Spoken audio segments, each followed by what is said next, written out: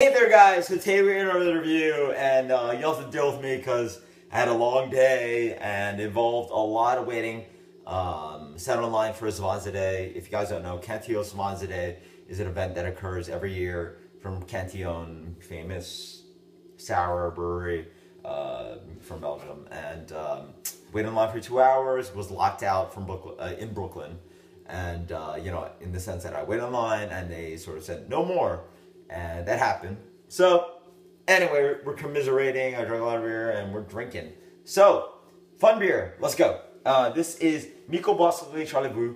And this is La Vache Folle. I actually just reviewed a beer from them. I actually bought this also again from Montreal. And this is the Mad Cow, you know, La Vache Folle. And, you know, so 9% Imperial Stout. Let's say it again. 9% milk stout. So, cheers. Reminds me a little bit of normal. Get a big punch of like kind of like this like rum soaked kind of cherry, you know, this dark fruit covered in alcohol. This kind of you know, a lot of espresso bitterness, kind of chocolate. A little bit of roasted malt. Cheers.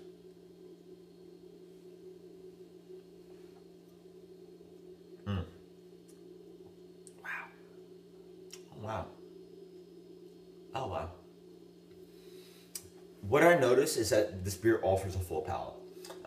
After like reviewing obviously a lot of beer, is that you want to look for a full palate in beer. And this beer goes on and on and on.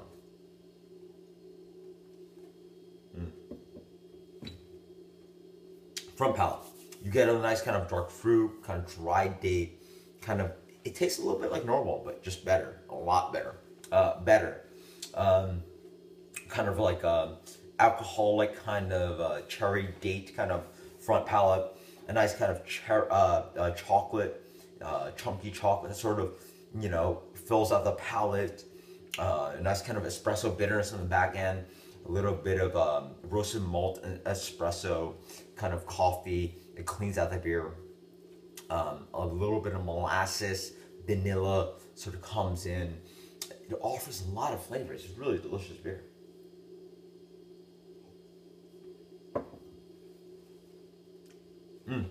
It's a killer beer. Wow.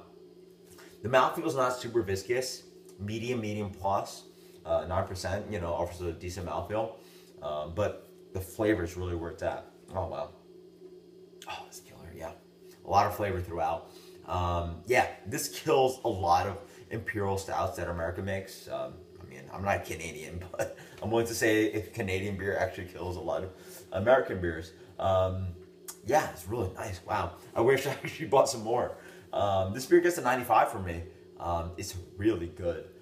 For 9% beer, it's killing a lot of American beers. Like, you know, I mean, obviously, I personally prefer, obviously, like Marshall True Cove, 1050, Founders Imperial, some beers like that. But one of the best Imperial Stouts that is quote unquote available.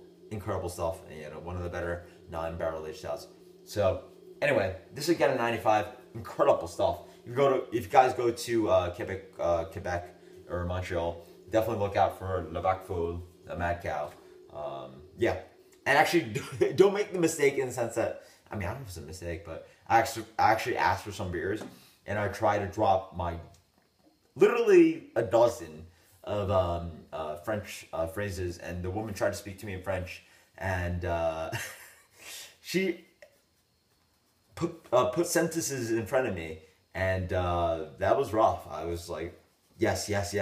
I just could not. I personally don't actually speak French. I just know a couple phrases. I've been to Paris a couple times, so that was fun. But I do recommend you guys try to learn some languages if you go to some places. That's fun. So actually, let me know if you guys have beer traveled, and or if you've traveled, then let me know about stories about beer. And the other question I have for you guys is whether you guys have been locked out of beer events. You know, bottle release, a beer release of something at a bar. If you guys have ever stood in line, waited for hours, and go, all right, well, that's a waste of time.